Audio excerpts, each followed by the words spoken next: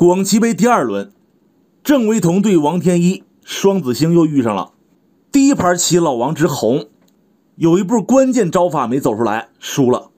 这是第2局，小郑只要守和就行，但没想到啊，看开局，仙人指路对足底炮，中炮补象，跳马挺卒，出右车，冲卒过河打象，少侠跳边马，老王拐角马，红进车抓卒，黑进马看上，红方打掉中卒一将，补士，红方也上士，平卒，出车，进马踩炮，没有退路可言，架中炮可以走，但那样变化太少。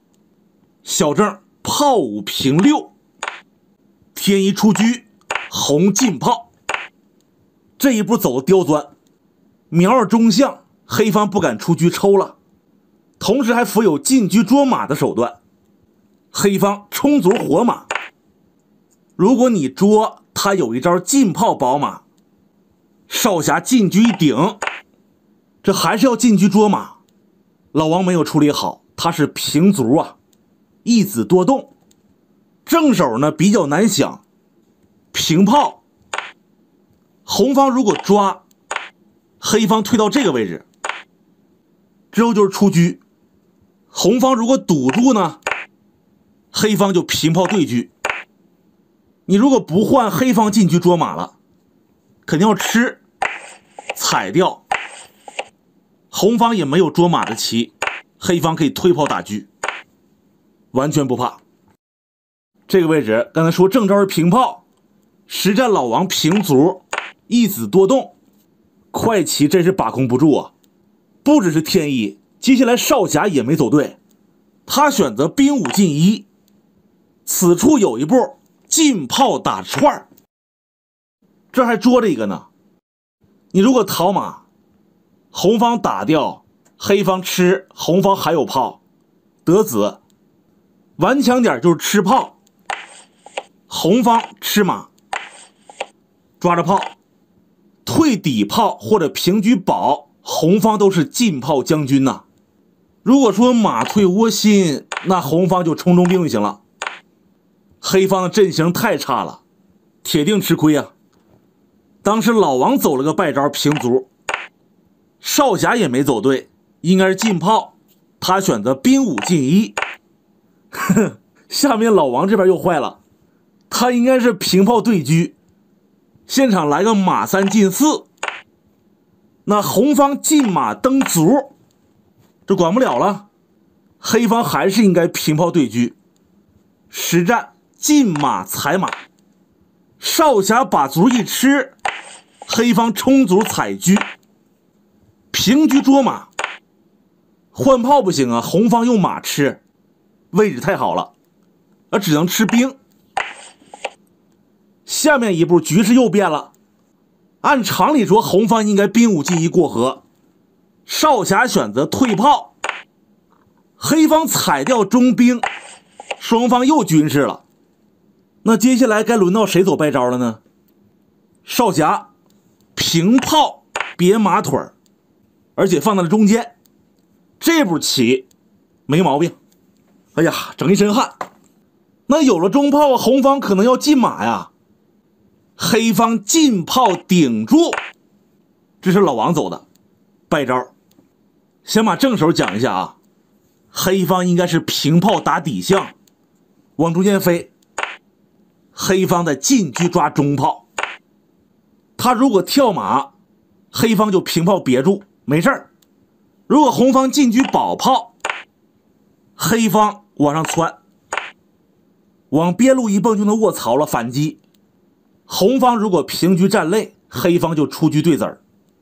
如果他跟实战一样下底炮，这个棋就不是什么先手了，因为你平炮打底士吧，只是打一个车而已，他这个车抬起来了，黑方可以不理，往边路跳卧槽。你打士呢，黑方卧槽一将，出帅的话平炮有连杀，2步他只能电车，那黑方再退炮对子儿，完全没问题。说的可能有点迷糊，对比实战就懂了。这个画面，黑方应该是先平炮再提车，实战老王进炮顶马，此时少侠沉底炮要打士，黑方现在平炮叫杀，红方飞走，黑进车抓炮，对手平炮打车，你不敢抬起来呀，下底铁门栓，只好退炮挡。咱们不用看别的，就算这个步数，前期老王平卒再回来，刚才呢又进炮再退炮，这来来回回的亏大了。少侠是一点不客气，进马过河。棋友们，这个卧槽可不是抽车这么简单呢，有连杀。我给大家展示一下吧。卧槽，出将，平车将，只能电视吧。将马蹦到底线一将，中炮没死，有根的，只能上将，进车将，电炮一砍，绝杀了。是这么个事儿。这里红方进马叫杀，咋走呢？逃车不行啊，红方退炮打。研究了一下，直接把中炮端了，家里车不要了，卧槽将出将，平车将称士。下面呢，他没有踩车，而是直接叫杀，一招毙命。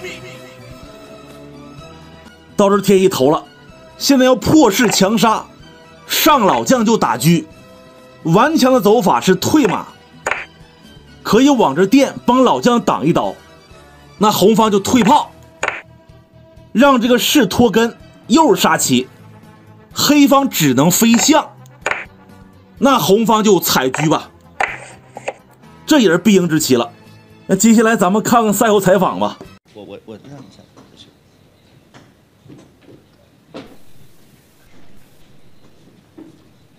两位回来了。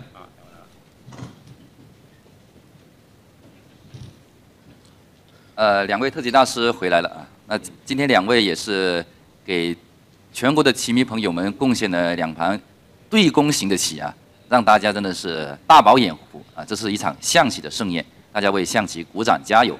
那下面呢，也邀请到2位棋手来讲一下他们的感想。回顾一下比赛。天一是不是？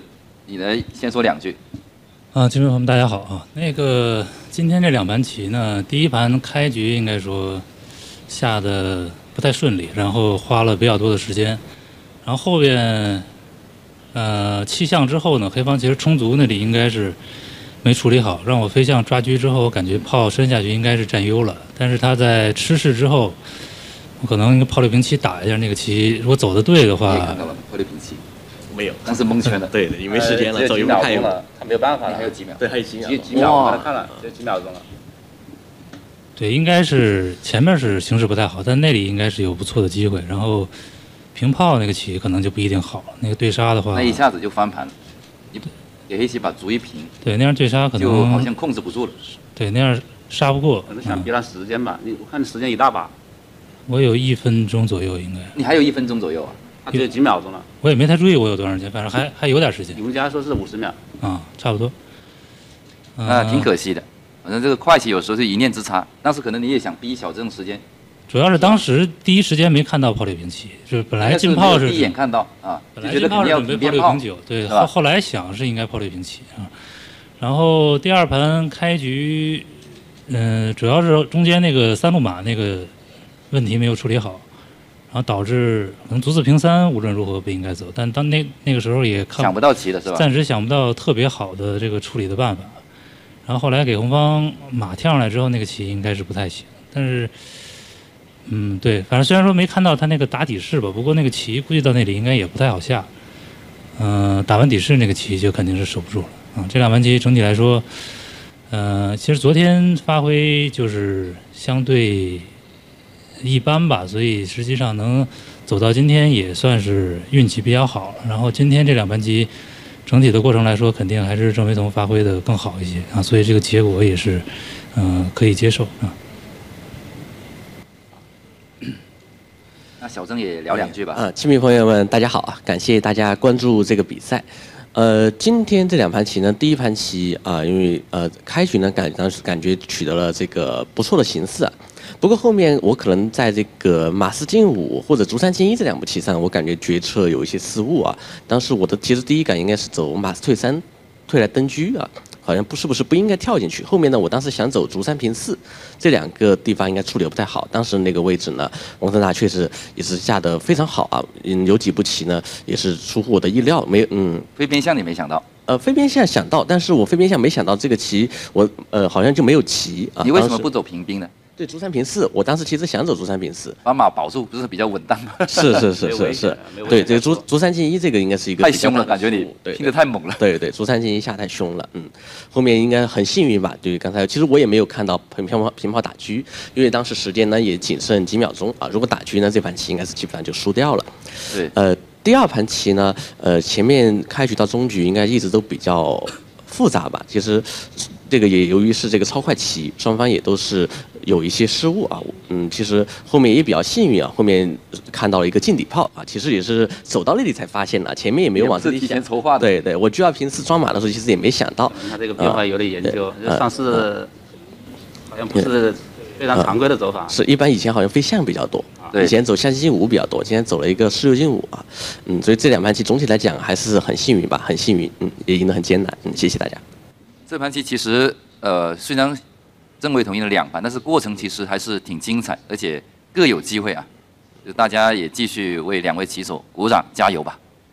小郑会继续挺进4强，天一呢就趁这个机会休息一下吧，也累了。